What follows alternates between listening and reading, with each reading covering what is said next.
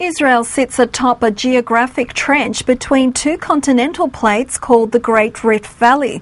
Many earthquakes have occurred along this rift that runs for some 3,700 miles, starting in Turkey and ending in the Arabian Gulf. Our Israeli correspondent dug up some details. Every day on Earth there is an earthquake. Every minute the planet trembles somewhere. Israel is one of the many places around the world where continental plates meet and where the earth is constantly in motion. People who experienced an earthquake in Israel share how they felt. I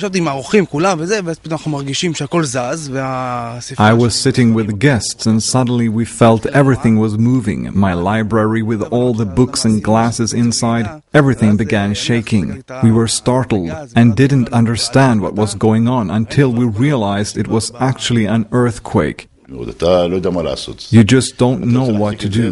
You try to hold on to this or that, but no one has 10 hands.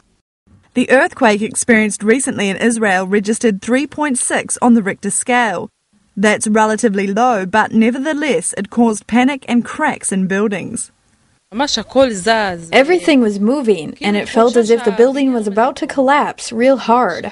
It was very strong. Only someone who experienced it can understand the intensity of it. It's very frightening, very, very. We asked the general manager at the Geophysical Institute of Israel whether it is possible to predict an earthquake in time to warn the public.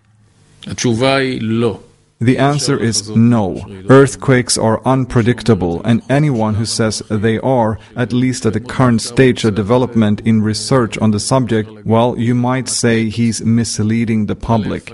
There were cases in the past when, for example, there was a shift in the level of water in wells prior to an earthquake. There were cases in which animals felt something was about to happen. There were cases in which small earthquakes preceded the big one. The problem is, all these phenomena are inconsistent. That is, sometimes they occur, but not each and every time.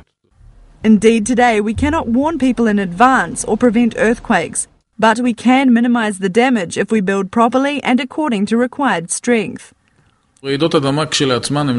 Earthquakes themselves do not kill, buildings kill. If there is a strong earthquake in the desert, people are not harmed. But if there is an earthquake in an urban area and the buildings were not built to withstand earthquakes, it can cause destruction with a large number of casualties, up to a national disaster and a shutdown of the economy.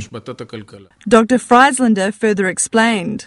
In order to build properly, we must know the ground accelerations which might result from an earthquake. We update the ground acceleration map, which is in the appendix of the Israeli construction standards. Engineers and constructors should build in the area according to the ground accelerations.